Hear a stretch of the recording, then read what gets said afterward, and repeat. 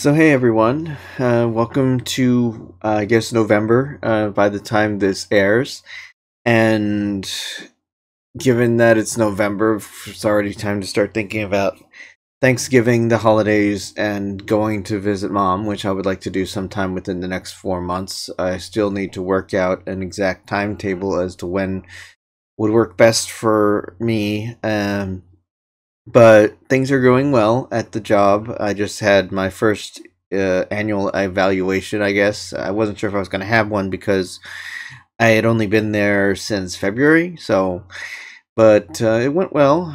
Pretty much, really, all good news. It's like everything's going about as well as can be expecting. But it's really fitting in. I'm really fitting in well there, I think, and it's kind of, I guess I'd almost hesitate to say, the ideal job for me. As far as if I have to work a day job, it's like this is kind of like the my perfect scenario, I guess, because for the most part, I'm by myself most of the day. I'm able to work on what I need to work on at my own pace. Of course, obviously, sometimes I get tasks handed to me, which is fine.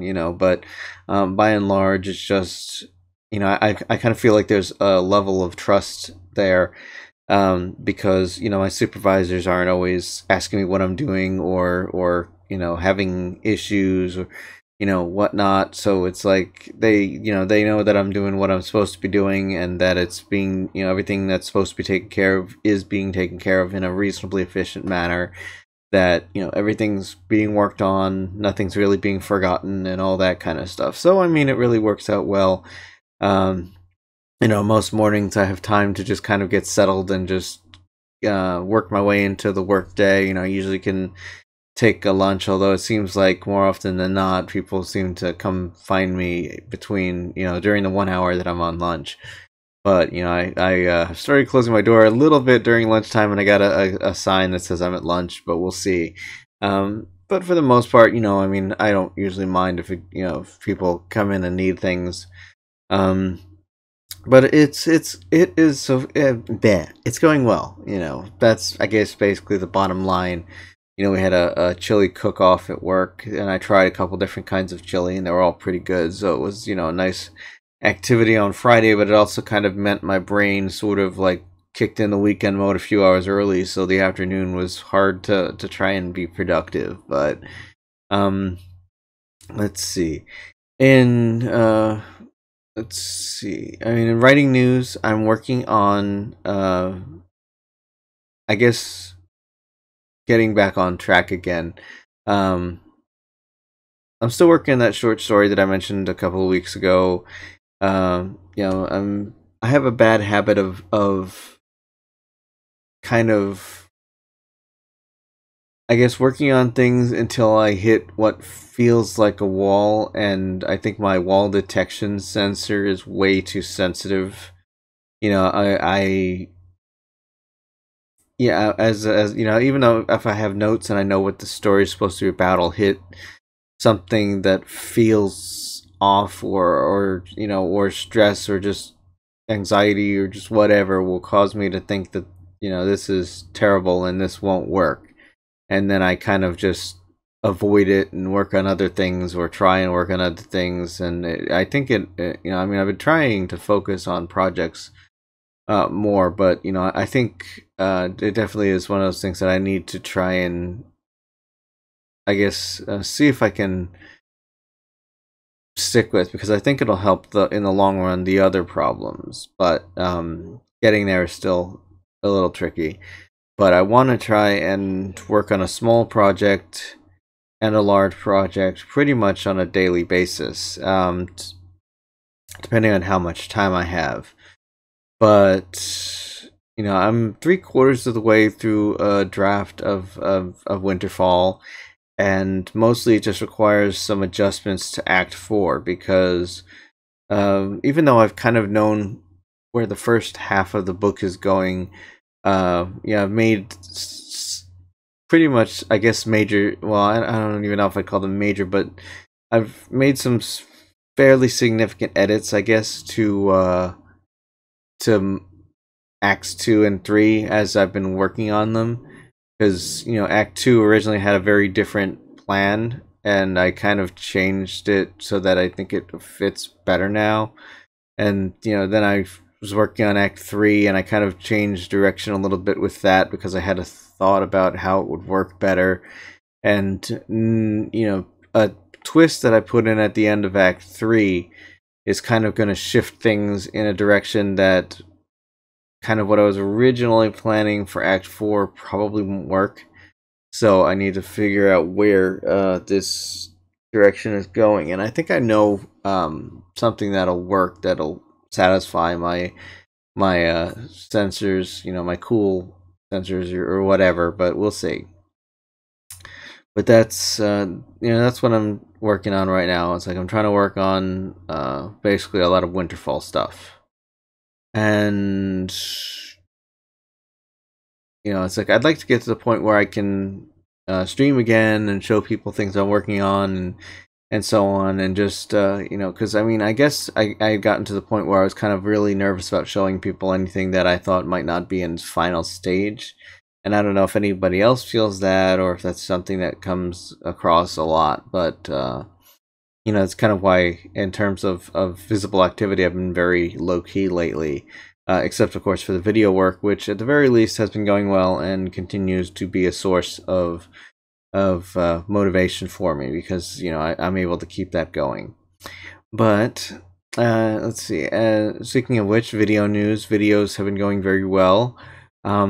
This week, I don't have as much time because we have a family obligation, so I'm only going to be doing a vlog today, but fortunately, I think I'm far enough ahead to be able to absorb it. And I also think that I haven't managed to finish reading books to work on another review yet. So, I still have to record the video plate for Sirius, I think. And I am working on still reading Artifact Space and Gideon the Ninth. And, so far, Artifact Space is going very well. I think I'm about halfway through the book, so I'm hoping that in another 2 weeks I will finish the novel and be moving on to my next piece of reading. And, Gideon the Ninth, I'm a little bit past the quarter mark. And, so far, I'd say that I like the narrator's smartassery. I don't even know, but the unique ways she has to describe the world. But it's at the quarter mark, and I'm still not entirely sure what's going on, because it kind of feels like they've been summoned to the first house for this opportunity to become what they call a lictor, which apparently is like a big deal in the necromancy and necromancers in the space world. But at least at this point, I'm not exactly sure what they're supposed to do next. It's kind of like they're just waiting for something, or that they're talking or standing around and it's just the characters are interacting, but I haven't seen, at least, to my awareness, the end of Act 1, where we've kicked into the point of no return. It's like we're sitting here in the first house, but I don't know where it's going yet. So we'll see. Let's see. As far as I also can announce that I have signed up to the Delta Flyers Patreon as a producer, because after Eagle Moss went out of business, I had a small amount of money available that I was, and plus I'm contemplating, and I'll talk about that in a minute. But anyway, I have been listening to the Delta Flyers and the Seventh Rule and Investigates, and of course, if you can't tell, they're all Star Trek actor podcasts. Investigates, Gates talks to various other of her co-stars, pretty much about life, love, everything. I've only listened to a few of those so far. I've been listening to the Seventh Rule, which is originally Sirach and Aaron Eisenberg and Ryan T. Husk. And, I was kind of listening to that, and, a lot of it's bittersweet because, it's the last bit of Aaron's work that I will be able to get to enjoy, because apparently I know they only finished recording their podcast of the first season before Aaron's passing.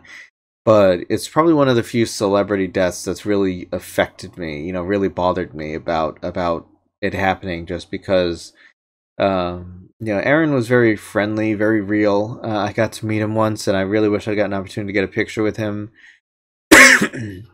And it's one of those few one of those few cases, excuse me, where you hear about a celebrity death, and it actually just really bothers you in a way that it would, like, if it was a relative of yours that you were really close to, that kind of thing. I mean, and I know that's, maybe that's just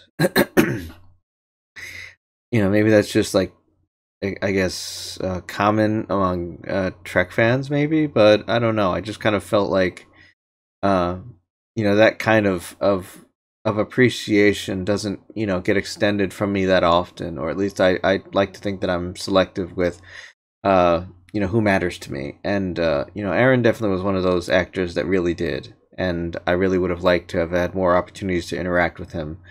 But let's see. And Delta Flyers, of course, is Garrett Wang and Robert Duncan McNeil's rewatch podcast. They've been going through Voyager right now. I think they're in the early to middle of the 6th season, so I'm kind of late on the bus with that. But I didn't know about it for a long time, and also with podcasts, I just, at least for a long time, I never had the time to do these things, because podcasts required you to have some time to listen, or some way to listen, and or just some time to watch, which for me is always at a premium. Whether things are going well, whether things are going poorly, it's always time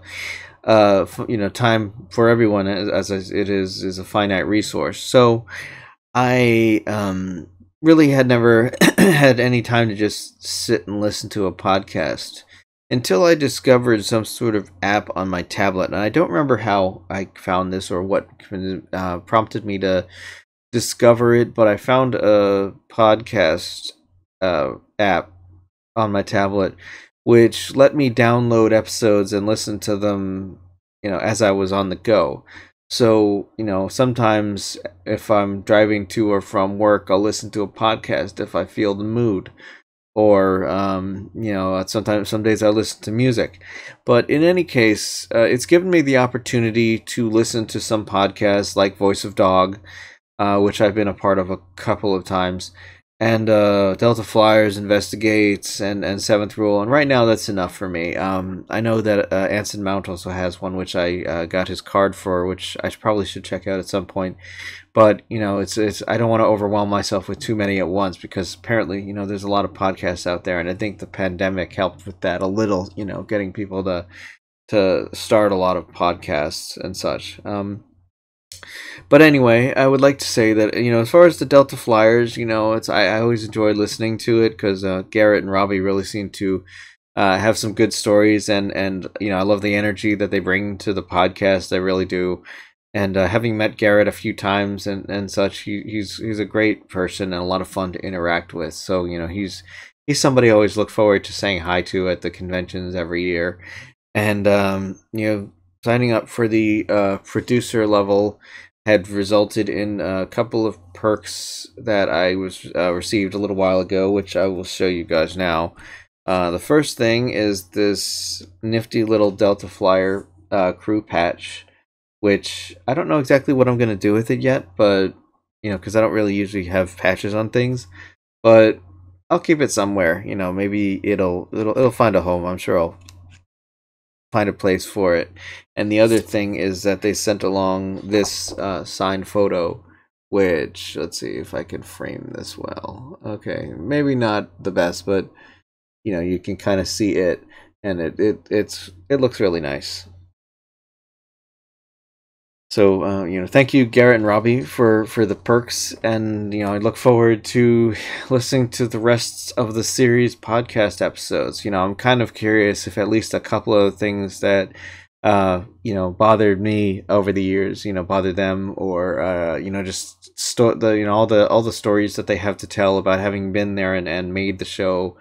because they have some really interesting bits and pieces of things that I never really knew about, and it's really interesting to see like a lot of the behind the scenes stuff and a lot of things I have to say. All this time later, and it's definitely a podcast that I would recommend if you're a fan of Voyager, because the Delta Flyers is really fun. And as far as Patreon, I kind of, let's see, right now I run two separate Patreons. One, which of course is for my writing, and the other one I just created as an account as a patron because I wasn't sure if you could do both at the same time.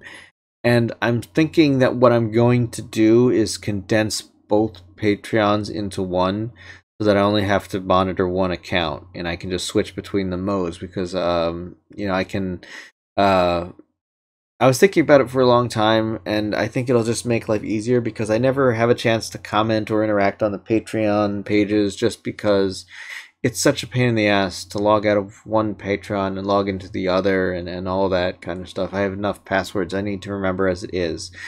But that being said, I think I'm going to switch over to a single Patreon. So so those folks that I am subscribing to right now, which is like Jackal and Michelle Kreber, odds are, I'm gonna keep supporting both of you, but I'm probably gonna move it over to my other Patreon. And I don't know if I'm supporting anybody else right now. I know I was thinking about possibly signing up for Annabelle, aka Fox in a Jacket, partly because she only does commissions through Patreon, and I really like her style. But we'll kind of wait and see on that, because obviously, although I'm doing pretty well these days, for one thing, funds are limited, as they are for most, and also the second thing would be that I don't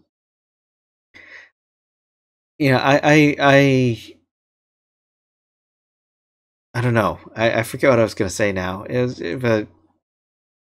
But yeah, I mean, if it was possible, I would like to support everybody. But I mean, obviously, you kind of have to make some choices at some points. But I do like to support Michelle Kreber, because her music has always been really entertaining to me, and I've liked her since My Little Pony days, and of course, Jackal, I would probably like to increase my pledge with that a little bit and see what goes on with that. And I don't know what else there is. I guess that's about it. At least for now. I mean, we'll wait and see. I have also heard that apparently there may be some good news as far as some of the Eagle Moss products. So maybe they'll end up producing some more of the ships, and apparently some of the stock that was unsold from before the company went out of business is becoming available. So maybe that's all I guess good news, because there were a few that were coming down the pipeline that I just did not have a chance to get through the subscription before the company imploded on itself. But we shall see, and thank you, Ben Robinson, for keeping on top of all that, because I'm sure you didn't have to, but it's definitely appreciated by all the folks that used to send Eagle Moss business. But later today we have a family gathering, and I guess that's it for now. So I will catch you all later. If you like werewolves, check out my book Blue Moon, available in paperback and ebook on Amazon. Thanks for watching. If you liked it, click the subscribe button and leave a comment below. See you next time.